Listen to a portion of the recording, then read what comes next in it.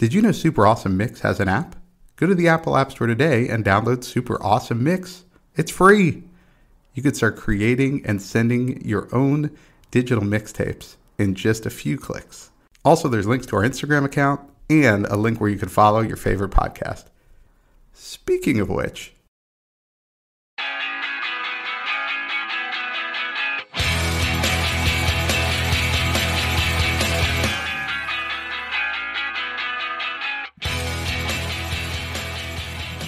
welcome back to another Super Awesome Mix. My name is Matt Sidholm, alongside my co-host and co-founder of Super Awesome Mix, Samer Abu Salbi. Samer, how we doing this week? Doing real well. It's that time again for new music, and this one has a lot of really cool stuff I got very excited about, especially some of your picks. I was pretty happy with a lot of your picks, so good job. Thank you. Thank you. You know what? I was pretty happy with some of your picks, so good job right back at you. Yeah. Oh, well, thanks so much. I feel like we're getting better at this. Although I will say, and I think our longtime listeners will be attuned to this, I feel like, at least your first few picks, we definitely would have been on like a bingo card for you of just like, of course he's going to include this on a new music mix the second they have new music. It's true. It's true. There were some pretty obvious picks on my side in that regard, but I just couldn't not include them. But we'll talk about it. That's fair. That's fair. All right. Well, let's get into it. Yeah, let's start. So your first pick is "Lord Have Mercy" by Durand Jones. Yeah, I was not familiar with Durand Jones prior to this. This is his first solo album. He is normally part of a band called Durand Jones and the Indications, which is a great band name just in and of itself, right? I was like, okay, I like that. But his whole album, I listened to this album and it's got such a cool like throwback soul feel to it, right? In season 1, we had our friends from Stax Records come on and we did a lot of soul music with that one. And so if you like that genre, this one is just right out of that world. So he's got such a great voice and all the music and instrumentation that goes along with it. I picked this song just because I think it's a good representation of kind of what he can do. It's not really, despite its title, it's not really like a spiritual or religious song. But some of his songs have a gospel feel to it as well. So I was just really excited about this album, and I'm excited to go back and listen to some of his work with The Indications to see if that's just a through line and this is just the music they churn out, because I think it's going to be pretty awesome. So definitely one worth checking out if you've never heard of him. Yeah, I had not heard him, and this was one of the ones top of my list of like singers I was really happy to be introduced to, because I've been obsessed lately with like new artists that sound like older music, older artists. I was recently on Jen's show, What Are You Listening To? And we were talking about that as well, as like the influence of how, all of these people grew up listening to music from the 60s and 70s and 80s, and now are kind of like, musicians themselves and are reproducing some of the stuff that they were influenced by. So it's really cool how it's all like cyclical and kind of feeds itself. So I love that. But I thoroughly enjoyed the song. I was so happy to be introduced to it. I love, that soul feel. Like his voice is great. So I cannot wait to kind of dive into the whole album there. All right, your first pick. And I'll just tell you, when this song was released, I thought about just picking it and sending you a new music mix just to kind of scoop you on this one, because I knew you'd be all over it. But of course, you had to include this one. It is Rescued by Foo Fighters. Yeah, I think everyone would be worried had I not included it, right? We would have gotten some DMs, some emails, which, by the way, feel free to follow us at Super Awesome Mix. Send us a note. But yeah, Foo Fighters has a new album out. Obviously, last year they had to cancel their tour and kind of go on hiatus for a bit because of the death of Taylor Hawkins, their drummer. So I, to be honest, was not expecting new music from them for quite some time. So to have, an album coming out, I'm, pleasantly surprised by, I guess, let's put it that way. But This really does feel like more of their classic sound. Like Medicine at Midnight, their most recent album, was a little bit of a departure from typical Foo Fighters stuff. So this one definitely sounds much more of like their, quote unquote mainstream sound. Um, Obviously this one is referencing the death of Taylor Hawkins, like just in the opening lines. It came in a flash, it came out of nowhere, it happened so fast, and then it was over. And Dave Grohl's on the drums on this track. So, it's interesting to kind of see the influence that it's going to have on their music and on this whole album. Like, is it just this one track that's going to kind of reference them going through it, or is it going to be the whole album? So, very curious to see where it goes, but love this track. Have been listening to it on repeat ever since its release. Yeah, you're right. It definitely has that classic Foo Fighters sound to it. And I agree with you on the lyrics. That's immediately what came to my mind when I heard those first lines was, with the death of their longtime bandmate. And so that's, yeah, it'll be interesting to see if that does become just a constant or if it's just, I feel like different artists have done this differently. When bandmates have passed away, obviously some just don't even go on, but a lot of times they'll dedicate at least one track, but some have gone further than that. But yeah, this is a really good song. Really cool to hear Dave Grohl was on the drums. The line they kind of repeat over and over, I'm just waiting to be rescued. And then, at the end, it kind of switches over to rescue me tonight. And there's kind of this desperation there. And, I'm sure anyone who's ever lost someone, I think you kind of feel like you're trying to snap out of it at some point, and then you're just kind of hoping someone else can snap you out of it, maybe. And I don't know, that's kind of what came to mind here when I heard the song. Yeah, no, that's a really good interpretation. I think you're exactly right. It is like difficult to go through those stages. So yeah, really good track, and I'm curious to see what more comes from that. So track number 3, your second pick is Common Ground by Jack Harlow. Yeah, I think we're going to talk about this track probably longer than the track itself. It's like a minute 40. It's funny. His whole Right. his whole new album is like 10 tracks and the whole album's like 25 minutes long. So he doesn't there's no one track that just kind of, is all that long. But I picked this one. I really like the way he raps. It's just he's just got a really smooth delivery to him, and um, the line that stood out here that uses the title of the song, he says, "Common ground is not that common," or maybe he says, "Ain't that common," but it's yeah, I feel like that was well done. I was like a good turn of phrase, and rappers are usually pretty good at that, but that's the one that got me here in this very short but I think really effective rap song. Yeah, I love that you commented on the on the length of the song, because I hit play, I started taking notes on it, and I was like, "Wait, what happened? I'm ready on the next track." So fast. It's like made for TikTok generation. Like songs can't be longer than like a minute and a half. No, no one has time for that. Yes, I also called out just the repeated line "Common ground ain't that common," because I thought that was such a brilliant way to kind of sum up this, kind of the state of the world that we find ourselves sometimes in, where it's like, oh well, we must find common ground, and it's like, no, it's actually it seems to be getting harder and harder to find that. Right. Almost impossible in some cases. Yes. Almost impossible. Yeah. All Yeah, right. it's a good track. I enjoyed it. Your next pick, and this is much longer than Jack Harlow's work, but one you featured on the mix before, "Meeting the Master" by Greta Van Fleet. Yeah, another like throwback feel of a track. And they have, new music coming out. So I'm excited for that. But I have started to run to this song because I find that it's actually a really good song to run to. It just has that kind of like build up. We've talked about Greta Van Fleet before sounding like Led Zeppelin. A lot of people go to Led Zeppelin. I think you mentioned sounding like Rush, just from the vocals, like that kind of really high nasally sound like that comes through. I love that.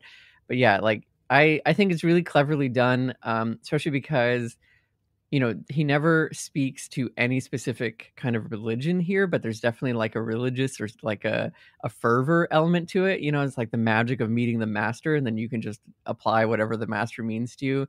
Could be the head of a religion, could be God, could be the universe, could be whatever, right? but just like the feelings of quote unquote meeting the master. So I thought it was really interesting in that regard, but really I just love how much this song kind of rocks, and again having that kind of 70s filter applied to it, if you will.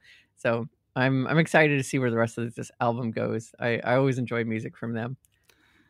Yeah, this is it really is amazing how they keep churning out songs like this that are just like something out of the 1970s or something you'd find on like a classic rock station, but then kind of slightly updated, obviously with better sound than there was in some of those original recordings.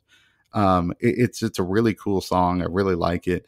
I kind of got to wonder, with the way they've been able to recreate this stuff that sounds so much like these other bands. You know, if you asked AI to make a Led Zeppelin song or a Rush song or something like that, how much would it line up with something Greta Van Fleet is churning out?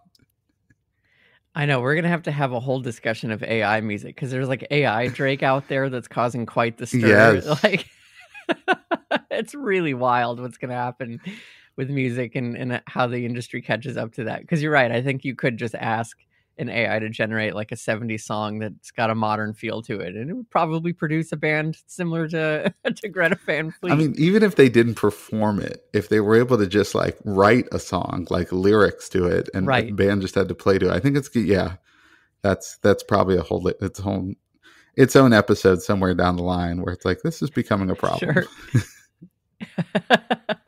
Right. Now, don't get me wrong, we love technology here, and that's going to bring me to track number 5, which is Don't Get Me Wrong by Matchbox 20. That is a great transition right there. That's well done. And not planned. So also good, do that on the fly. All right. So Matchbox 20 hasn't had a new album in like 10 years. And they released, one single off their new album a couple weeks ago. This is the second single off their new album. I thought this one had much more of the kind of old Matchbox 20 feel to it. I was a big fan of theirs back in the 90s. And then, even into the early 2000s when they were still putting out a couple albums. But they took a long break. Some called it a breakup, but now they're kind of back together. And I don't know, I really like this song. I thought, I've always thought Rob Thomas was a really good songwriter. And this one, stood out to me again because of the lyrics. And a lot of it's kind of about a disagreement, in some sort of relationship, right? So you could chalk it up to a marriage or whatever it is. But, then he's got this line in the middle. It's like, I know you think I'm gone, but I'm all in. Don't get me wrong. Right. And I think I've heard about, like, myself in my own life, a couple of people's marriages breaking up recently.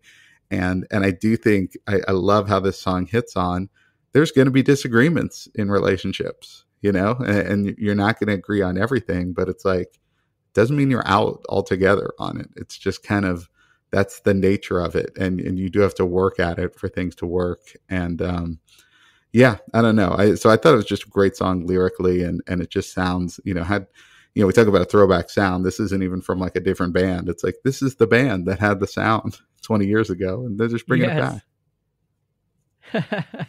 No, totally. I had that same feeling whenever I listened to it. I was like, A, I had no idea that they had new music, so I was really excited. B, this sounds just like them. I was like, that's great. Like, I love Matchbox 20. I don't want them to change or sound any different. So was really excited to listen to that, and I really did enjoy the lyrics. Yeah, I like a lot of the contradiction here. Even in the opening line, I'm feeling calm, but I'm never relaxed. Like, I really like that.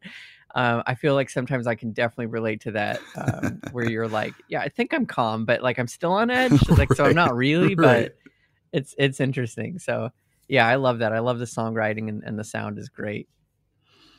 All right, your next track, no surprise here, okay? It is Mermaids by Florence and the Machine. Yes.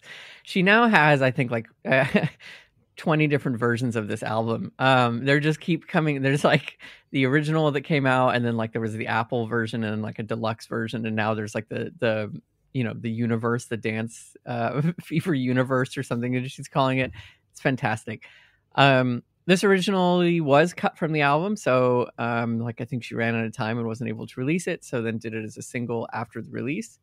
And I just love this song. Like, I was immediately addicted to it, of course, but it's such a dark song. The bass line is so good, and it's, worth listening to as loud as you can, and always keep a mind out for your ears. They pay attention to their health. You need them. But yeah, I love the sense of being in like a cheerful oblivion. Like, she keeps, repeating that. Like, and she really dedicated the song to kind of her past self. She mentions how she used to be a drunk English girl, and would go out at night and, like, basically just get into this state of cheerful oblivion. So I really like that. And I think it's really well done, where it has that kind of dark undertone to it. So it's awesome. I'm very excited that she was able to release this. Yeah, the word I kept coming back to when listening to the song was just like epic, right? Like, I imagined if you take away the vocals, this could be playing over some final battle scene in like, a Right. Star Wars movie or some other type movie like that. It was just such a cool sound. And then when you add her vocals to that, and of course she's got such an amazing voice, I was like, this song, I mean, it just kind of blew me away, because just the combination of those two things. Um, and you're right, like I had it on kind of, it was because it doesn't start out really loud, right? And so I Right. had turned it up at the beginning of this song, and then like as the volume of the song increased, I didn't change it, and I was like, oh my gosh, this is unbelievable. But you're right, it might hurt your ears if you do that pretty consistently over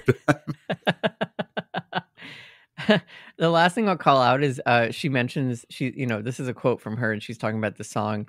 And she said how she imagines these English women to be turning into mermaids that come to shore once a year and drink and dance. But in order to do that, they have to sacrifice a human heart. So it kind of turns into a bit of a bloodbath, like a lot of my songs. And I just love that. Because she's right. Like, a lot of her songs do kind of end up being a bit of a bloodbath, which is amazing. It's good She's awesome. self-awareness though, right? On her part. Yeah. It is. It is. Yeah, it's great. All right. Track number 7, your next pick, Trees Grow High by Teleman. Yeah, this is a synth pop band out of England. And again, if you like Brit pop and kind of an 80s sound to it, we're doing a lot of throwback stuff today. I don't think I realized that listening to this mix originally. Yeah, we are. But as I'm listening to this, I'm like, this has a throwback sound too. But yeah, this whole album, I just felt like had such a cool vibe to it. And I love the lyrics that they kind of go over and over in this one. Stupid little boy, crazy little girl, the song's over, but you still keep on dancing. And that's kind of a running theme here. This stupid little boy and crazy little girl, they're kind of being corrected by those outside of sort of their little world. But yeah, it was a really kind of neat song. It's only a few minutes long, but I think these guys are definitely worth checking out. Yeah, this was one that I enjoyed as well. And they reminded me almost of like MGMT. Definitely got the 80s vibe from it. Also got like an early 2000 vibe from it, because I think of like MGMT. So it has that like really cool kind of, again, throwback feel to it. Yeah. I mean, at least our show releases on Thursday, so we could just call it like a throwback episode. Throwback This Thursday. one may have, need the tag Throwback Thursday. Yeah. All right, your next pick, it is Eat the Acid by Kesha. Yeah. Kesha's transformation from like her first song, and spelling her name with a $sign, to like now singing the way that she does is really remarkable.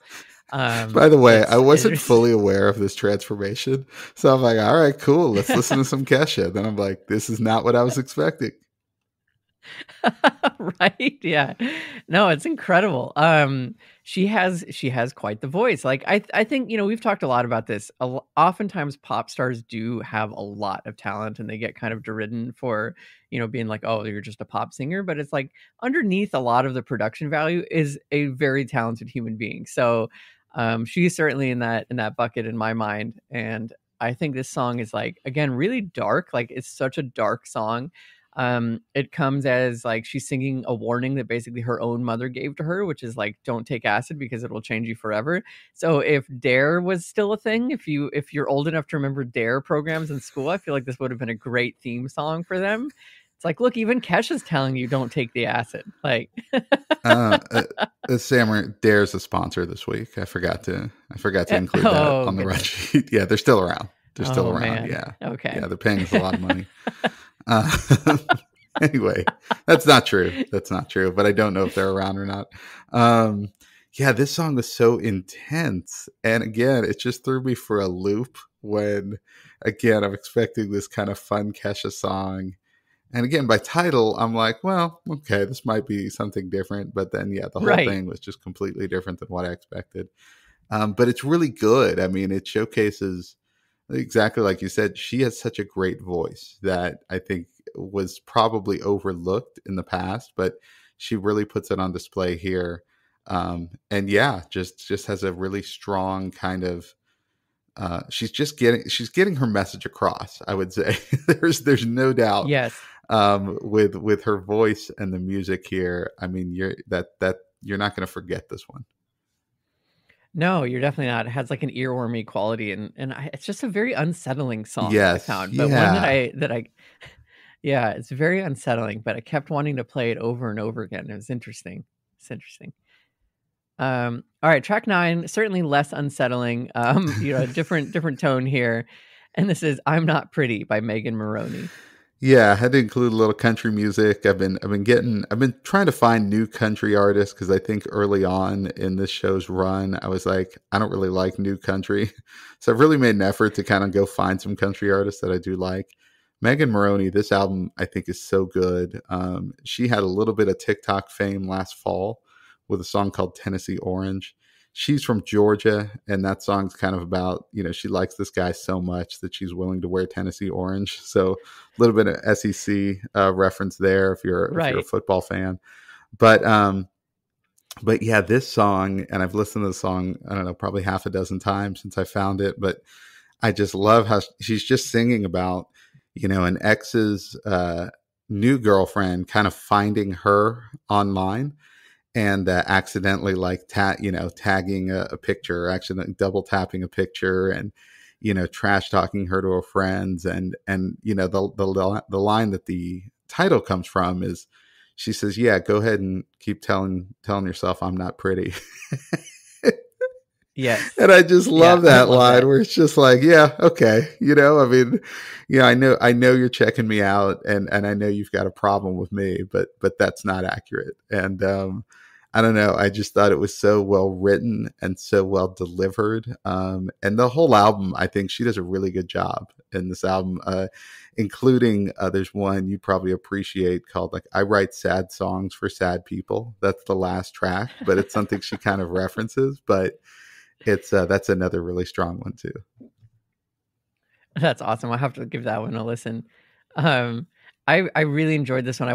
I didn't know what to expect with the title of "I'm Not Pretty." I thought like, oh, this is going to be like a self takedown, but it's actually the complete opposite. It's like really more of like an anthem for self esteem and not caring what other people think.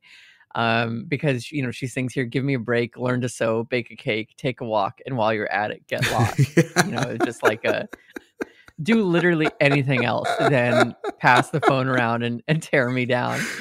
Which I love that. Yeah. And I also really appreciate that, like, obviously we are getting to that point now where songs are referencing things like Instagram and, double tapping Right. photos and like all that kind of stuff, to where in like 50 years or 100 years, like who knows what interactions are going to be like and what, the like technology media is going to be like. And so will, future generations listen to this song and be like, what are they talking about? Double tap, a spring break throwback. What does that mean? It's Yeah, great. that will be interesting. At what point does that become dated to where kids are like, what is she talking about? Does that even exist anymore? Right. Right. All right. Your next song, it is called Too Many Things by the Linda Lindas. Yes. Shout out to Tyler Jenke for introducing me to the Linda Lindas. He was a guest on the first season of our show. He was formerly the editor for Rolling Stone Australia. Great friend of the show. He's awesome. So Linda Linda's is like a modern punk band, basically, but like with like a Gen Z spin on it. So they are a lot of fun. The album that I really got hooked on from them is called Growing Up. They're based out of LA, and I just love like I don't know. I just love kind of this modern punk, is like kind of making a revival again, after, at least in my own sphere of music, disappeared for a while. So I'm excited to kind of bring it back in. But I like this song. It's got a good energy. I really like the line, too many things due to too many things hovering in my head. It's like there's too many things because of just too many things. And I just love that kind of self-definition thing, because I think that's, again, something we can all relate to sometimes. We were like, there's just too much going on because there's just too much going on. It's great. Well, and I like how they, in the lyrics here, they started out a little more detailed as of too many this or too many that, and then it eventually at the end just becomes too many things, which I'm like, that it kind of speaks to your point there of just there being too many things. I don't even want to name them anymore, right? It's just kind of overwhelming. And then, they kind of have this fast guitar beat, over it, which is kind of adds to the sort of unnerving quality of it. It's not nearly as unnerving as the Kesha song. This one's a little bit more fun, like you said. Kind of reminded me, the guitar riff reminded me of "We Got the Beat" by the Go-Go's. It took me forever for that to pop into my head, because I was like, God, I feel like I've heard this before. But they definitely seem like a really fun group. So this was a good pick. Nice. All right. Your final pick, track 11 on the mix, is The Dumb Song by AJR. Yeah, our old friends at AJR haven't released an album. They keep releasing these singles. Last year it was The DJ Is Crying, and now it's The Dumb Song. Love the title here. And this song is just great. It's got the horns and the same instrumentation that they usually have. So it's just going to put you in a good mood musically. But then early on, I mean, the lyric is, "You said with certainty, I may be the dumbest person that you've ever seen." And then he goes on to write how freeing this is, because then if he's so dumb, he doesn't have any responsibility. So it's like, well, when the world's falling apart, don't call me. I'm too dumb. And okay, when it's time to break up, I guess I could just send you a text message because I'm just dumb. And I love how he takes this insult and just turns it into this kind of a way to empower himself to just kind of be free of any responsibility. Yeah, I love that. That had to have been some kind of personal experience of his. Had to have been, yes. It's so great. Yeah. I love that so much. That was exactly the line I was going to call out, because it reminded me of a conversation we had on a recent recording where it's like someone left some snarky comment, and instead I was like, "Hey, you think that was an insult, right, but that was actually a huge compliment. Thank you." Yeah, they said we were doing stuff just like Pitchfork, and we were both like, "Hey, all right, high five, huh? We're nailing it." And then you were like, "Oh, I think they meant that as an insult." And we're like, "What?" Yeah. It's so awesome.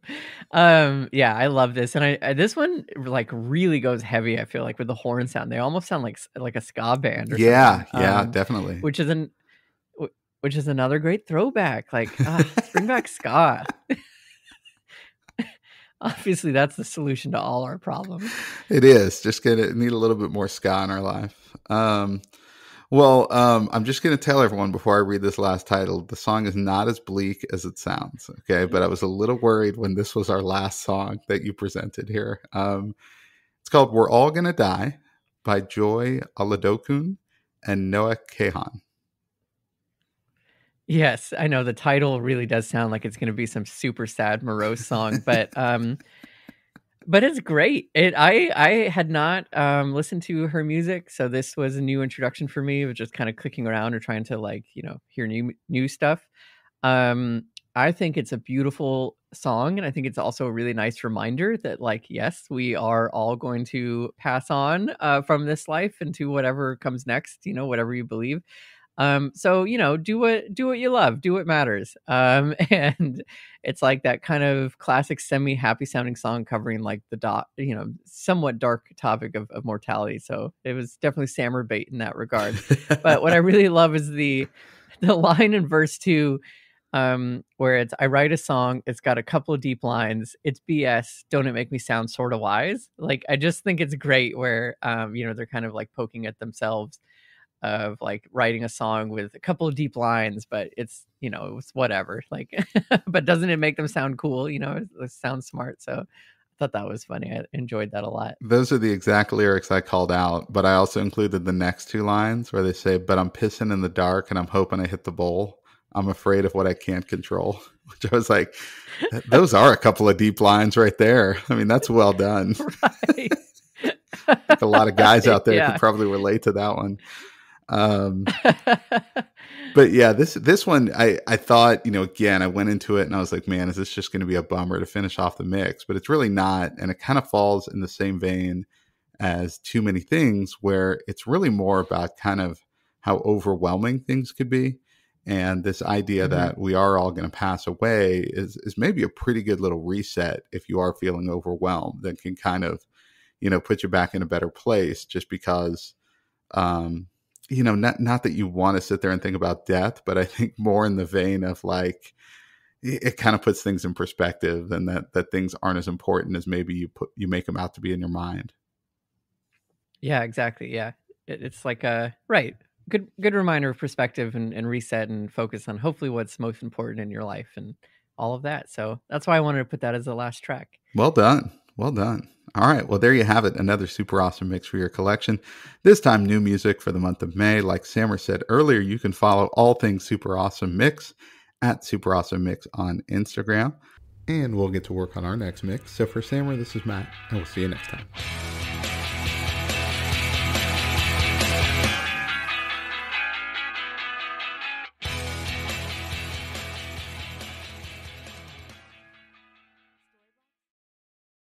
Super Awesome Mix is brought to you by DLM. Make shopping easy with DLM, the one-stop shop for all your casual clothing needs. Shop DLMsupplyco.com and enter the promo code AWESOME at checkout to save 15% off your first purchase. That's DLMsupplyco.com.